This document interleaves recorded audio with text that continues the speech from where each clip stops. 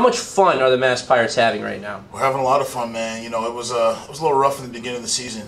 We started out slow, but we knew that though. We had a bunch of young guys on the team. Fortunate being one of the older guys on the team, being able to let these guys know, hey man, this is a long season. We got 16 games, man. We gotta really put actually 14 this year. Last year we had 16. Thank God we got 14 this year. But you know, we still have time. You know, we still have time, and we just have to start clicking. Once the defense starts clicking and the offense starts meshing together, man, it's fun. It's fun, and we're starting to reach that point.